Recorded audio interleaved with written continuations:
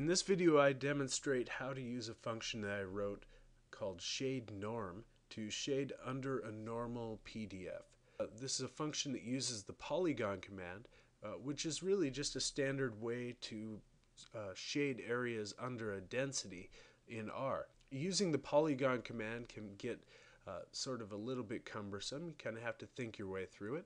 And this command that I've written makes it a little bit easier to shade under a normal distribution, and basically anyone who knows what they want to do and after they watch this video should be able to shade under a normal distribution using R. There's going to be a link in the description where you can actually download the code for this function. Once you do that, copy it into a script file like I've done here, and you can run that entire script file.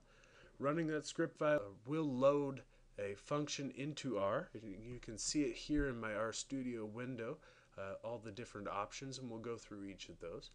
But what you can do is you can now, if you want to, you can save this as your default workspace, and then you'll be able to use that function in the future just as long as you go back to your default workspace.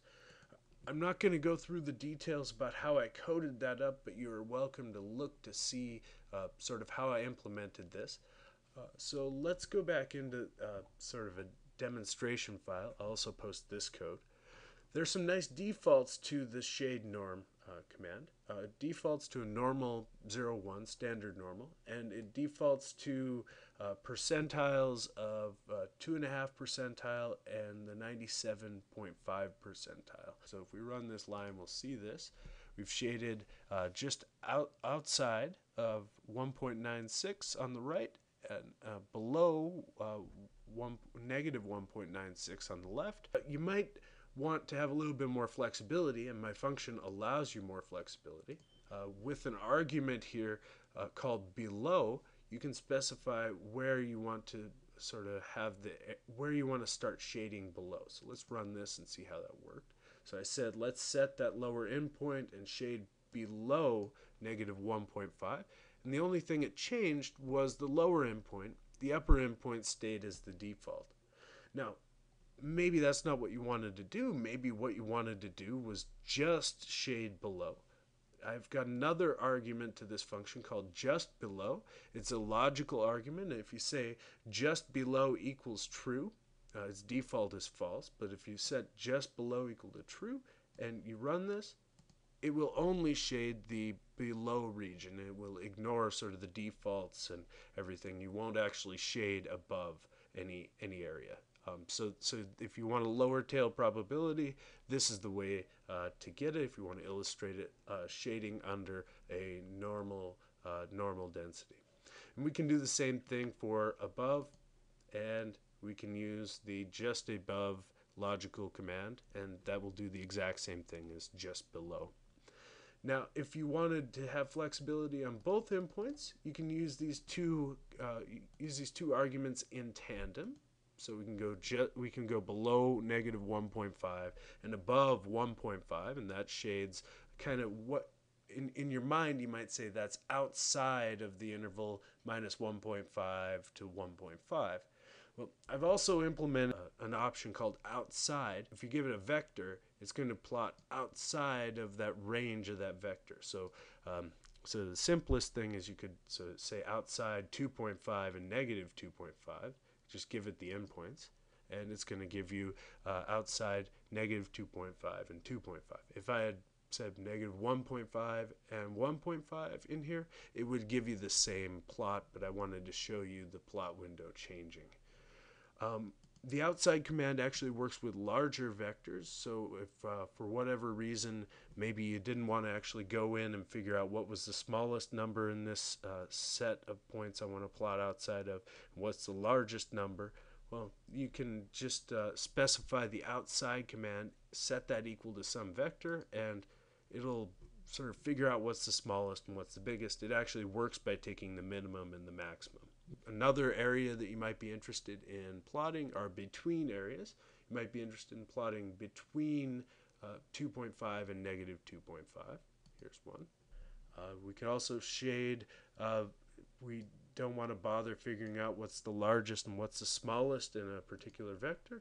We can do between in this list. So maybe I should call that among, but between also works by taking the minimum and the maximum and then just plotting or shading the area underneath the normal density between the lower endpoint and the upper endpoint of that vector.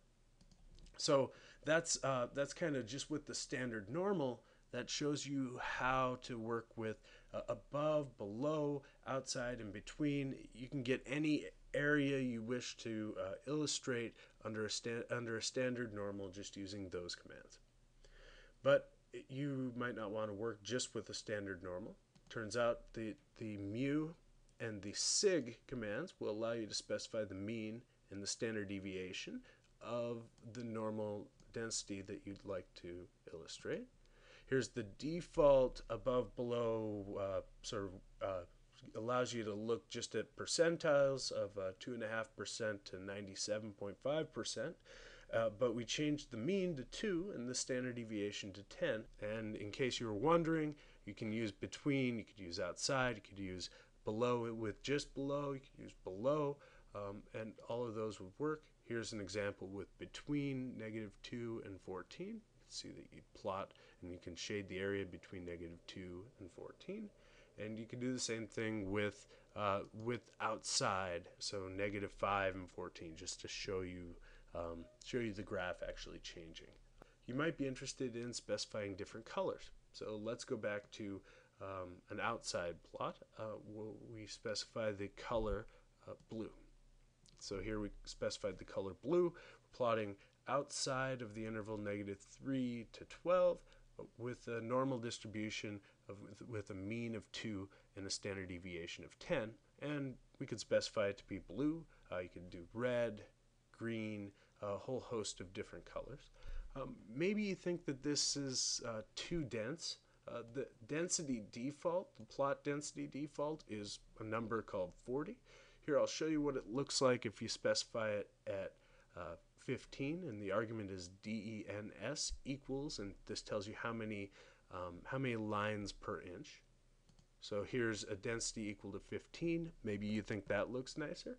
Or maybe you want something closer to a solid color, so make the density equal to 150.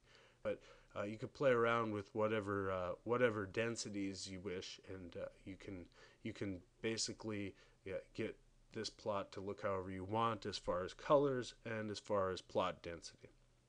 Now the other thing that you might be interested in doing is plotting one of these and then being able to plot on top of that one with some other normal distribution, but you might be interested in sort of relating two normal distributions and showing where the different areas sort of line up or don't line up. This option lines, if you set lines equal to true inside the shadenorm command, the function is going to recognize that you want to plot this as a line and just continue modifying this plot. Instead, we'll plot our new density over the top of the old one, and we'll also shade over the top, and so we get a plot with everything on it. So in practice, this might be useful for illustrating power or illustrating type 1 and type 2 error in a different setting. And so I wanted to show an example of where you might actually use something like this. So suppose that we're doing some kind of hypothesis test. We think that the true mean might actually be 5, but the null hypothesis is a mean of 6. Let's say the standard deviation of the population is 8. There are 250 observations. And using that information, we could compute the standard error of the mean to be the standard deviation over the square root of the sample size. And let's say that we want to do a two-sided hypothesis test where alpha equals 0.05, so we put 2.5% probability in each tail. So we want to sort of we want to set it up so that we can say, all right, now we've got our critical values and we know where we're going to reject. This will give us the the quantiles of a normal distribution with the mean under the null hypothesis, that's 6, and the standard deviation of the standard error, and that's going to give us sort of approximate critical values under an assumption of normality, which isn't so bad because our sample size is 250. So that's going to be kind of our hypothesis test, sort of set it up, see what this looks like. And in case you're interested, the critical values are going to be 5.0 and 6.99.